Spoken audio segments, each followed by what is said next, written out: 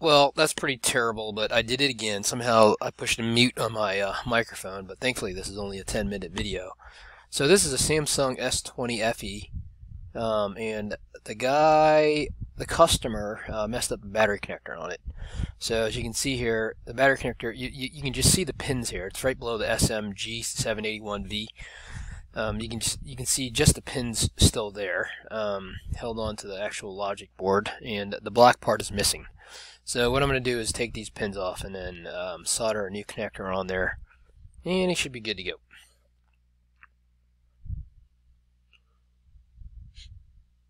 So this is going to be a really simple repair, simple connector repair, not a big deal. That little thing that I'm pointing to in my tweezers, there's nothing supposed to be over there. I don't know, that might be like a separate feature, like maybe a 3G or something like that just wasn't used on this logic board, so maybe that's what it is. But anyways, this is the connector. I'm going to add a little bit of flux. It's I've only been using VS213 Tachyflux, the Amtech. That is the best flux that I've ever used. However, I will say that if you want to use the Tool, Tool, T-U-U-L, I think that's the Union Repair brand, they actually make a decent flux as well. You know, I mean, by the time you get it shipped over here, the price is just going to be a little bit less, and it's kind of like, I'll just use the Amtech stuff. So anyways, what I'm doing here is I'm just using my JBC C105 113 tip to remove the broken pins on the connector. Okay, and I was using the knife tip before, which is the C105 112, and for some reason it just kept going bad on me. I kept having to replace them, and they're, you know, it's like $30-some a tip. So I found that these C105 113s are so much better, and they last. This thing has lasted me at least 6 months. So I haven't replaced. I don't even know if I've replaced it or not. But anyways, just stick with the C105 113, and this is for the JBC NASE 2B nano soldering station. I know there's a newer version of it out right now, maybe the 2C, that uses a different different tips. So this is a slightly older version that uses the C105 tips. So let's see. Okay, so you know, lots of flux, and so I just brought out my Mahako FM202, and I really like using this soldering iron because it gets really hot. I set it up to about 800 degrees Fahrenheit, and I use a big tip, and it just melts anything. And so anyways, as you can see, I don't really take care of my tips, so it was a little bit oxidized, so I'm just retinning it, making it look shiny, and that's pretty much what I should be doing, you know. But I don't really, these tips are relatively cheap compared to the JVC ones, so it's not a huge deal. So anyway, look, you run it through, put a little flux on it, run it through the connector on the logic board, and it just kind of melts like butter, and it just takes everything. So it works well. But you know, you can't do micro soldering on it with that tip. You can just kind of remove and clean stuff. So I'm actually going to clean this.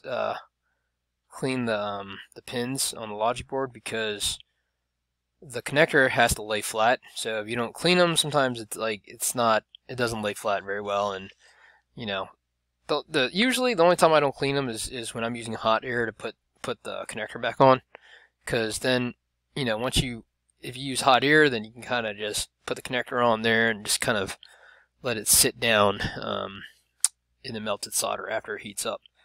So I'm going to put a little bit of flux on here, and like I said, this is a relatively easy repair, so you can get these connectors on eBay, and you can just pop them down here. So just make sure they're aligned, make sure there's equal space on both sides. And there's not much to it. So now I'm going to switch over to my nano tweezers, and for the nano tweezers, I exclusively use the C105 101 tips, which is the 0.1 millimeter tips. It's basically the smallest in size, and these do go bad. And the 0.1 millimeter turns into probably like 0.2 3 millimeters after a short while, but you can still use them, you know. They're just a little bit harder for tighter jobs over time. But one of the biggest tips that I got for preserving these tips was to lower the temperature on my station. So I go to right around 300 degrees Celsius, maybe 290 or something like that, 290 to 300 degrees Celsius, and that's what I leave it at, and I don't ever change it. So that seems to really preserve the tips. Before I was going through tips like, God, man, every month or something like that, and they're $30 a tip, so $35 a tip. So as you can see, that gets kind of expensive. But now they last months. I don't even think about them anymore. Okay, so let's see. Tack on the end tabs first to anchor the connector down, just so that you can solder the smaller pins a little bit easier. You know.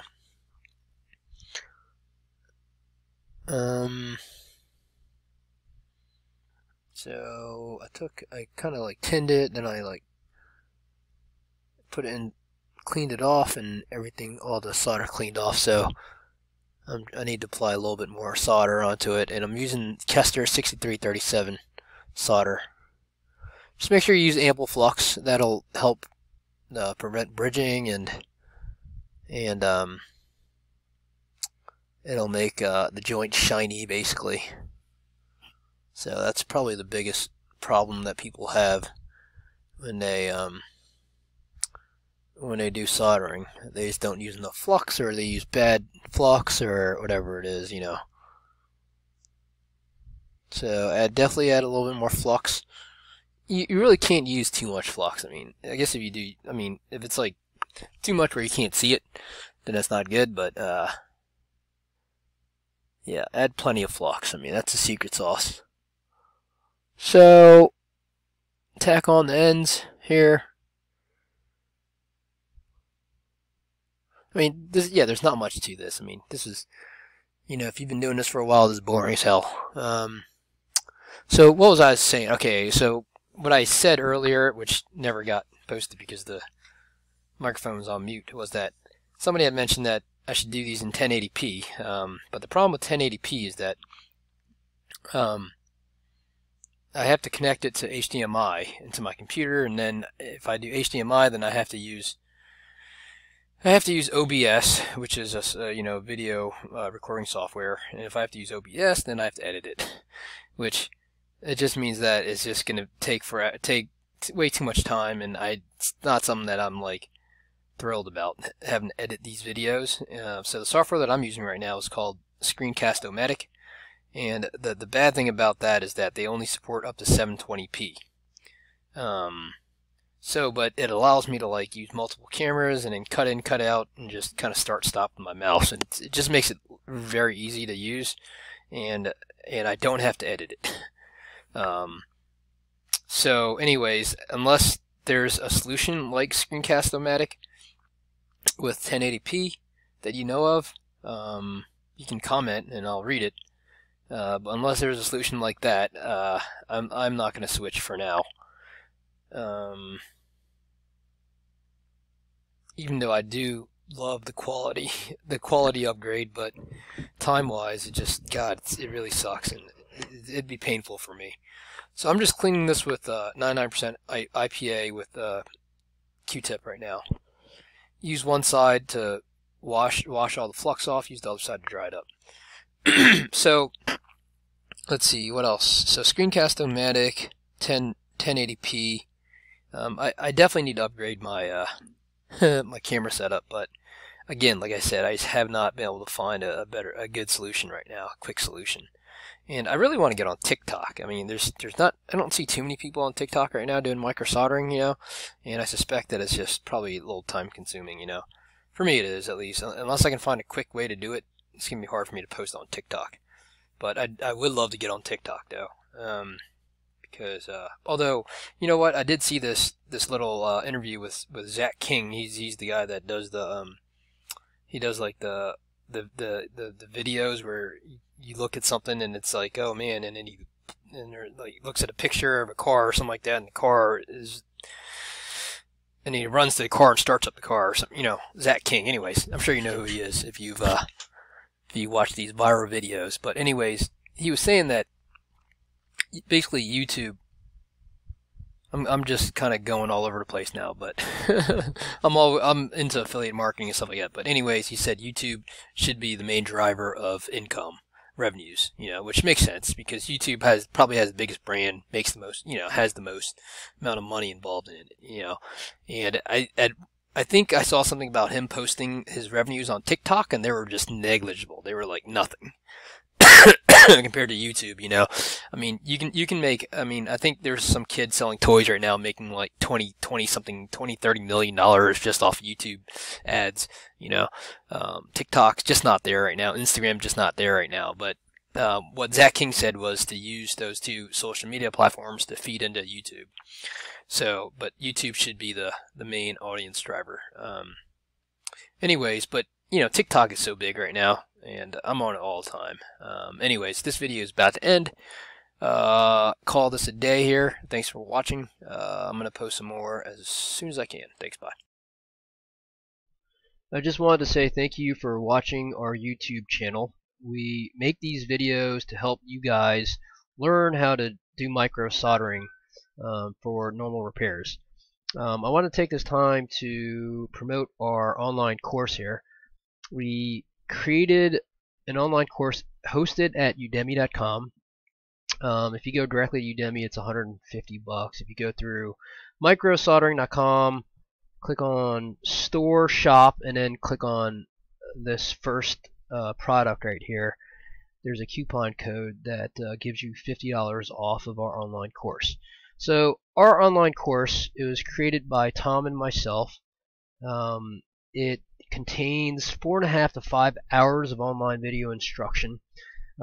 It'll teach you everything that you need to know to get started with micro soldering. So basically, we start with the basics, just the component level, how to use ZXW tools, how to set up your tools, what kind of tools you need, how to set up your hot air rework stations, use your micro pencil and tweezers and DC power supply and all that stuff. And then we go into actual repairs. So the 4 most common problems are no backlight, no touch, no charge, and loop disease. And with the newer versions of the iPhones, we also have a section on logic board separation, because with the 10 and up, the logic boards come in 2 pieces. So we also have a section on how to separate them and put them back together. And then our last section is all about data recovery. So this is it's 4.5 hours of just good stuff just to help you get started, okay? And with the way that cell phone repair is going these days, I think it's essential to learn how to do micro soldering for your business. If you're interested, like I said, just go to the website here, microsoldering.com, and click on store shop, and then click on this right here, and you'll get $50 off. So thank you for watching our channel, and hopefully you'll enjoy the course. Thank you.